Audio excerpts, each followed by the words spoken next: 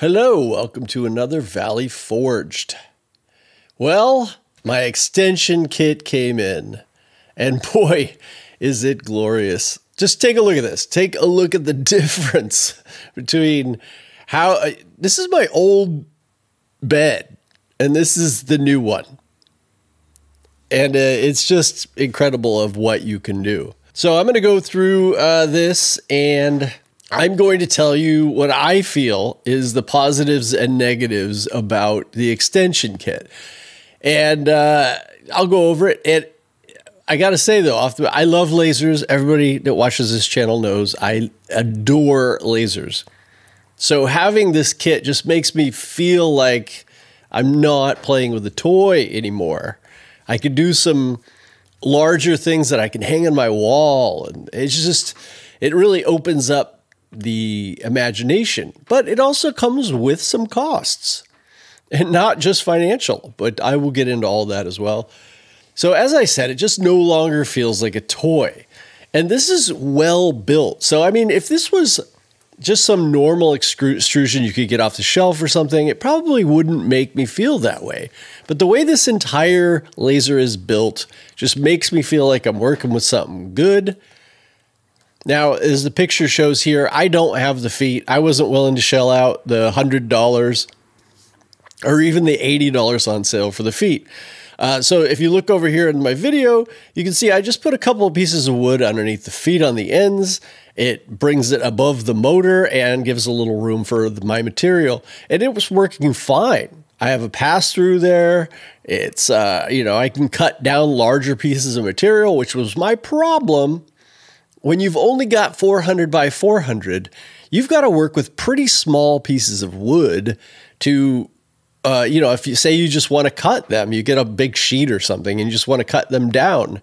It makes it very difficult. But with this, far easier. I've already done it. The video that they put out for this extension right here, let's pop over to that. There's two of them out.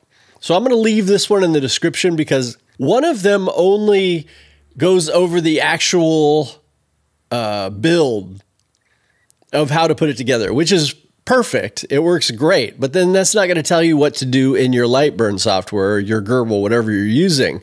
Now, this particular video will go over all the steps to add this, to make it look so glorious on your Lightburn. I mean, look at all this space now that I have to work with. And it worked flawlessly. I followed this video. I had zero trouble. Now, many of you who have watched my video in the past about my Ur tour and had the problems that I had, I'm very honest about it. I bought the machine with my own money. I bought the extension with my own money.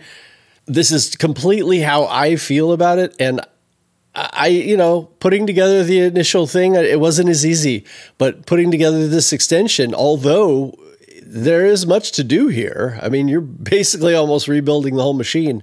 It did go really, really well. I think the only trouble I had was, well, I actually had two small problems. One, it comes with an extension cable there for your Y axis, I believe, that goes through the frame, right? Those two to come together. Well, it's easy for them to come apart. So when you're getting ready to plug it in, you may pull it to make sure that it's tight and everything's set. And what happened is I pulled it apart. And so in the middle of the frame is a pulled apart wire. So I taped it up, and then I realized if you tape it, then there's not enough room for it to get through. So just think about that when you're doing it. It did end up working out for me okay, because what I did was I actually lubed it up a little bit on the sides and got it to go through fine. I just didn't want it to come apart again. Now, of course, you should probably use electrical tape, but then it would be way too fat to go through there. So it's done is done, and I'm happy with that. The other thing is with the cable management, just make sure that you've pulled it to the side as far as possible so that the large cable doesn't end up hitting against the belt. I know the X-Tool D1 people know exactly what I mean there, but it wasn't too bad, and it was pretty easy to pull over. And after I did that, and then remembered to put the belts back in the little grooves here, I'm like, oh no, it's not working. I just forgot to put it in the grooves. So once I did that, the thing worked like a charm. I got, yeah, really, really, really happy with it. I'm just, since I bought the Ortur Laser Master 3, I have barely let this thing rest. It has just been going, going, going. I've been making projects. I can't be happier with this machine. You know, for the amount that I paid and for what I'm doing with it, it's frankly phenomenal. And even though I had some trouble with it in the beginning, I think that even made it better just so that I got to know the machine better. And I've made some, you know, changes on my own, which you can go and see on the video, my other videos. And it's working like a charm, very consistent, very good cuts. So I'll let you know if that changes, but I'm using this thing like crazy. So my first project, I've been meaning to do something a little bigger, so I did this cat, and I think it turned out good. I've only done the top layer, and that's where I'm going to get into some of the negatives here, is it takes up a ton more space. So you need to know that. That's an obvious one, but just realize you're more than doubling the height of it, basically. So you need to be able to act accordingly. You need a bigger space. You need to level the bed. A much bigger bed, right, needs to be level. And that's going to add some things. Fume extraction. If you've got this thing indoors and you've got a cover for it, well, that's not going to fit anymore. And you can't, the one that you buy from Ortur also is not going to fit. So unless you have this outside or you're willing to make your own concessions for that, it may be difficult for you to use this. So just something to think about. Again, this is a Y-axis, not a Z-axis extension. So you can see here on my light burn, it's going up and down. Well, that seems a little counterintuitive because for the most part, you're probably going to be making signs.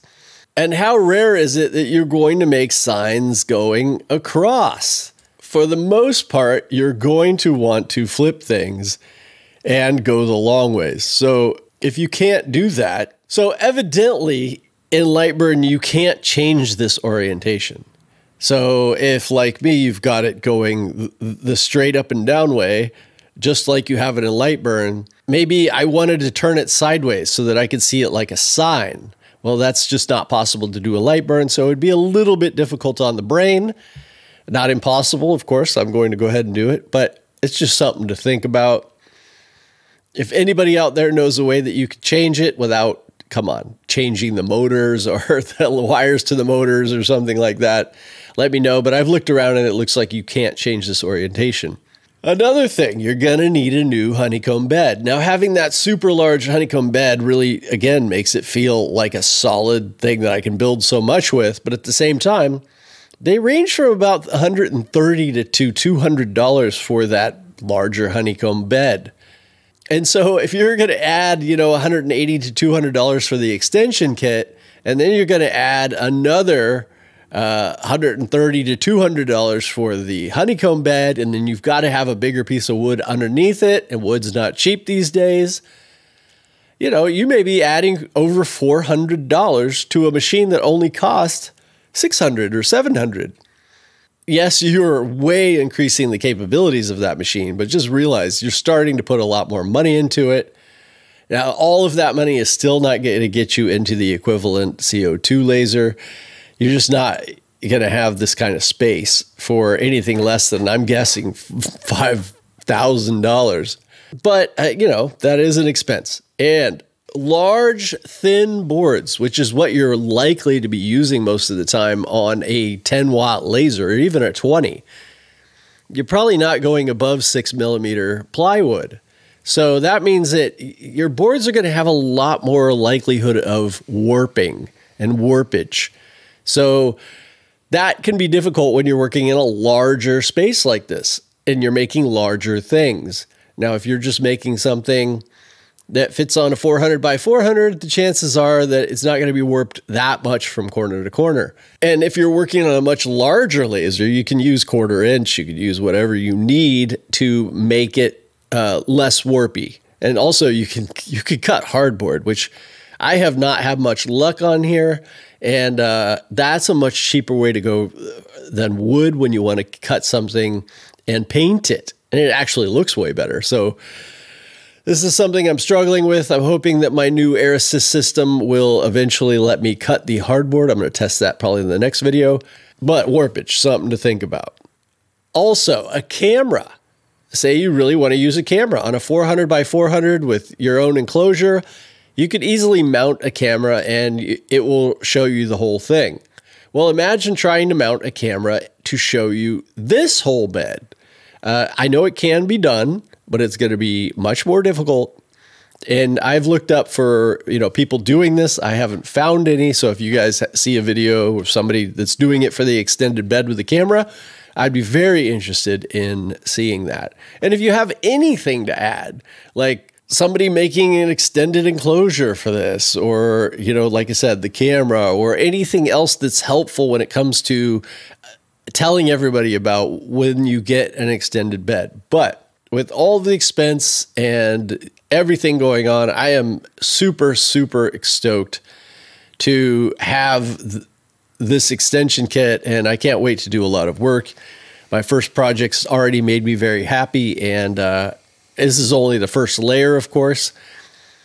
And again, you're doing a 3-layer piece or even a 6-layer piece with a much larger bed. You are looking at a larger expense. But I think it's worth it to have something really nice that you can hang on the wall, that you can sell. So maybe you would want to learn your laser and get to know things pretty well before you decide to jump up to the extension, so that you're not making huge mistakes instead of small mistakes. But that's just a thought. I appreciate everybody here, and I'll see you in the next one.